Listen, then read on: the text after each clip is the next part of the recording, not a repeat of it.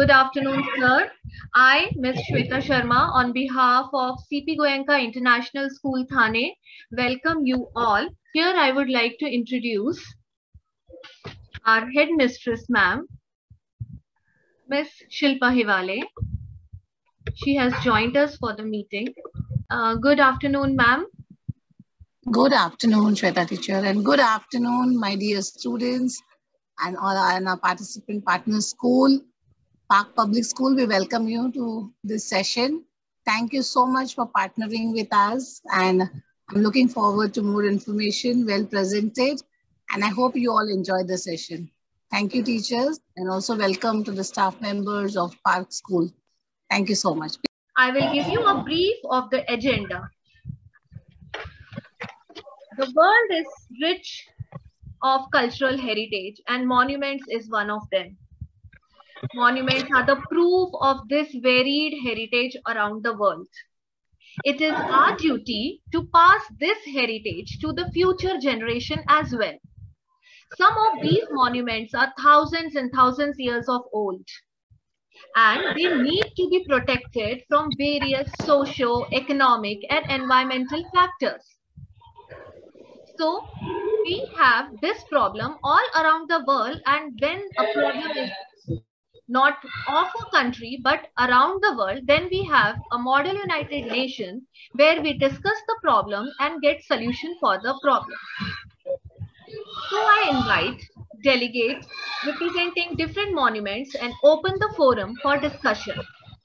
Yes, you may begin, sir. Hi everybody, I'm 𝐂𝐏 𝐆𝐻𝐄𝐍𝐀 of grade 4B. I am from Park Public School, Namakkal. I am going to say a few words about Mysore Palace.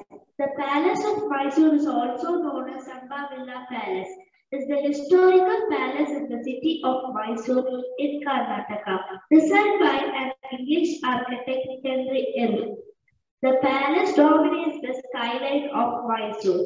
A three-story structure in the Indo-Sasanic style built between 1897 to 1912. The palace has beautifully designed square towers at the cardinal point covered with domes. The Darbar Hall with its ornate ceiling and sculptured pillars, and the Kalyana Mandapa, marriage pavilion, and its gate-style flooring, stained glasses, and dome seal are worth nothing. Intricately carved roads and the golden counter elephant seat, painting as well as fabulous. Jewel-encrusted golden top displayed during Dasara are among the palace's new treasure. The palace has four entrances.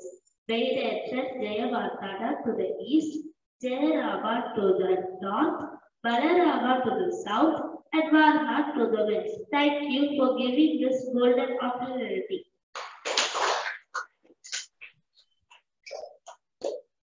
That was wonderful. Thank you so much, delegate from Park Public School.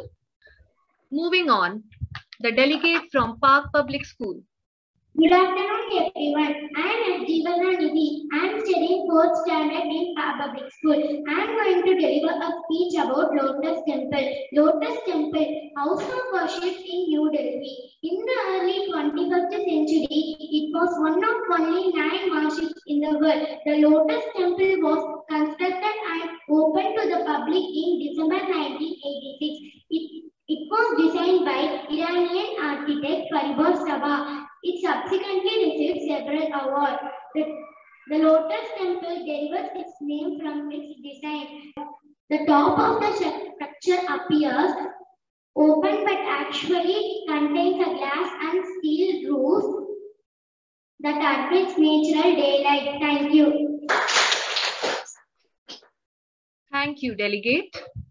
Now I would like to welcome Tanishka to give a speech about the famous monument of India. Good morning to one and all present here. I am B. Tanishka from grade 4. I am here to deliver a speech about 𝐵ahadishwara Temple. 𝐵ahadishwara Temple, Peruvaliyar Koval is a Hindu temple dedicated to Shiva located in Tanjavur in the India state of Tamil Nadu. It is also known as Periya Koval. Rajeshwara temple and the Rajarajeshwaram. It is one of the largest temple in India. It's an example of development architecture during the Chola period, built by Emperor Rajaraja Chola, first and completed the 1010 AD.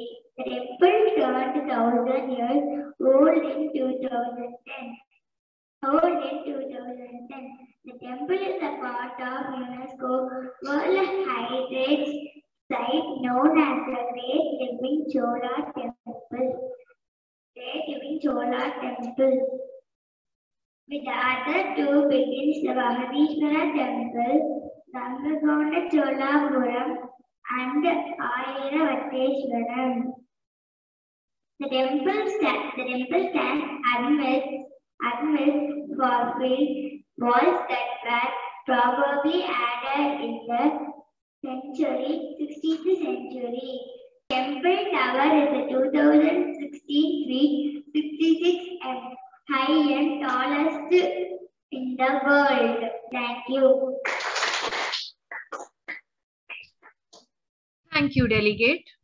Now I would request delegates from Park Public School to present their motion. Hi everyone, I'm Eshana from 𝐂𝐏. I'm going to tell about 𝐂𝐏 Sun Temple. The 𝐂𝐏 Sun Temple is dedicated to the Hindu sun god Surya and conceived as a stone chariot with 12 wheels. It is the most famous of the few sun temples built in India. It is located about 35 kilometers northeast of the city of Pune on the coastline in the state of Odisha. Was built 3,250 by King Narasimha Deva. I got 1,238 to 1,264 CE of the Eastern Ganga dynasty. 8th century CE to 15th century CE. The temple in its present state was declared by UNESCO World Heritage Site in 1984 CE. Although many portions are now in ruins, what remains of the temple complex continues to draw not only tourists but also Hindu pilgrims. 𝐂𝐏 stands as classic example of Hindu temple architecture, complete with a colossal sculptures and artwork on myriad. Thank you. Thank you, Delegate. Now I would like to welcome Aradhana grade 4 to deliver the speech. Hi everyone, I am Aradhana from grade 4. I am going to tell about famous monument, 𝐂𝐏 Minar. Delhi's 𝐂𝐏 Minar at 72.5 meters or 238 feet tall, the tallest tower in India. Built as an Islamic monument in the early 13th century of red sandstone and marble, the Minar is not little controversy. Some believe the tower was built to celebrate Muslim rule in the country, and others claim it was erected to call devoted to prayer.